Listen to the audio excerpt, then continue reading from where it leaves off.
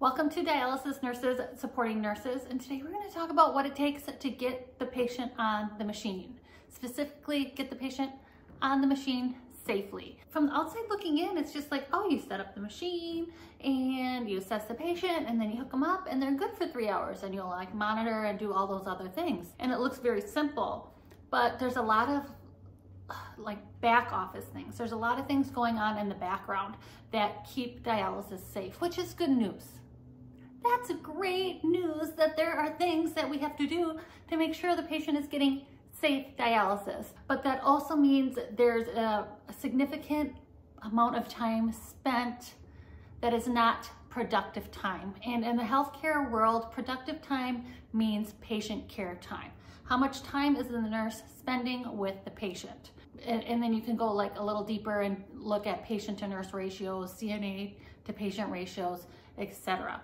To get, the whole production, to get everything going smoothly, there is a lot of maintenance that has to be done every week or every month or every year. And let's talk about that a little bit. Let's talk about what that looks like because I'm learning a lot about it and I want to share it with all of you. Number one, water safety. Water safety is important. And in order to keep the water safe, we need to keep the water room or the RO, the reverse osmosis unit, working well and producing safe water.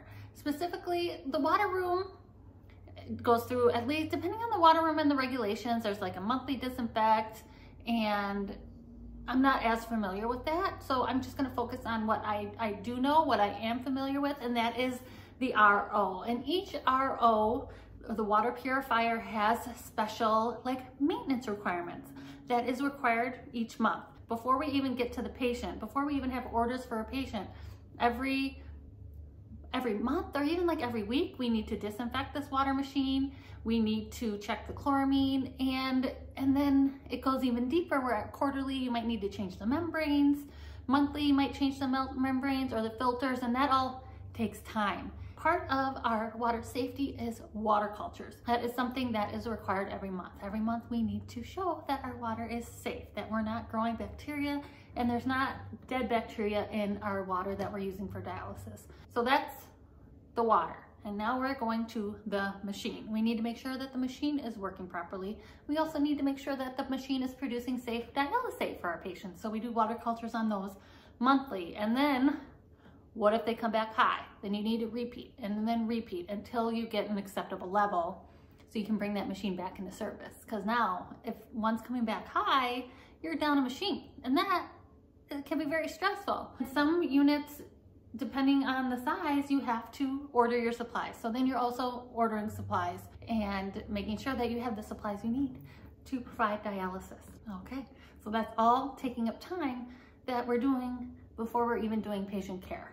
Next, we have a patient coming in. Yes, okay, we're ready for patient care. This is great news. I'm so excited. Before I can even hook up the patient, I need to have a consent for the patient because it's a procedure. So the nephrologist needs to round on the patient and we need to consent the patient and get orders. And it's all a very fluid process. If for example, if I know that I'm getting a patient and I know I'm working acutes right now, if I'm getting a patient and I know they have a home clinic, I can be proactive and get their clinic orders, see what their treatment looks like, where their labs have been, and very important, their hepatitis labs, because hepatitis B blood, it is a blood-borne virus that is spread blood to blood.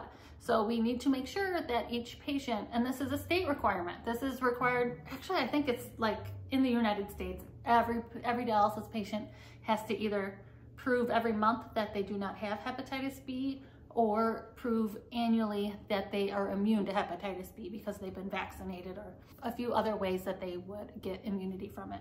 So that is something you also need. So you need to order labs. So now I have the consent, I have the orders, and gosh, I feel like we're ready to go. That's great. And some of it, this all takes time. And depending on where you're at, there's different patient to nurse ratios with dialysis. In the acute setting, it's 1 to 2. And the clinic setting is, that's a very vague number. I wish I could speak more to that, but like one of those questions that nobody knows, that you get a different answer every time. But in general, the hospital setting, it's a 1-to-2 ratio. So we have water safety, machine safety, ordering of supplies, and then getting ready for the patient, making sure that you know the patient well before you hook them up. You do it, and you do a great assessment, and then you hook them up, and then you monitor them, and then there's other things that can go wrong, like a catheter that's not working, or a fistula that's not working, or the patient just isn't tolerating dialysis well. There's a lot of monitoring that goes on during dialysis. Important things that are part of the assessment for dialysis patients are daily weights. We need to look for edema, shortness of breath, nausea, vomiting. One thing that I have to remember working in acutes is that my day can change on a dime. It's very fluid, and that's like pun intended, because dialysis, we remove fluid, but we have to be fluid in general when staffing, because I can be done at 5 o'clock and I've got all my patients done for the day, and then somebody comes in emergently or suddenly has shortness of breath, and all of a sudden I need to do dialysis on them, and I'm there another 3 hours. So then I have to stay late. But on the flip side, so I can't leave until the work is done, but if the work is done early, then I get to leave earlier. You know, it's just very fluid. It changes just like that, and either you like that type of work or you don't. People that need a very like strict schedule, like this is what time I start and this is what time I'm done, that's really not the acute setting. At least that's not been my experience. I hope this kind of helps give you a good visual of dialysis, that there's a lot of patient care, but there's also like back office things. There's things that are going on behind the scenes that are keeping dialysis safe, and that's great news.